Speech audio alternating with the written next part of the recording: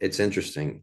If you dropped out of high school and did get your GED, 30% of you smoke. So for some reason, it jumps up 10%. So the people that dropped out of high school and they're like, I'm not going to get my GED, you're more likely to not smoke. But the people that are like, I dropped out, but I'm going to get my GED, you're more likely to smoke.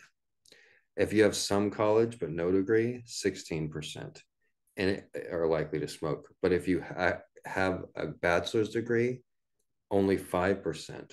So those are the people in the same classes, in the same college classes. So the people that stuck it out for the 4 or 5 years and got their degree, only 5% of them smoke. The people that were like, I'm not going to do this college thing. I'll just have some college in my resume. 17% of them smoke. So that tells you something, right? If you have a graduate degree, only 3% of them smoke. That's the lowest number on the list. So there's a direct correlation between how much education you have and if you're likely to smoke or not. Whereas marital status doesn't seem to be a difference.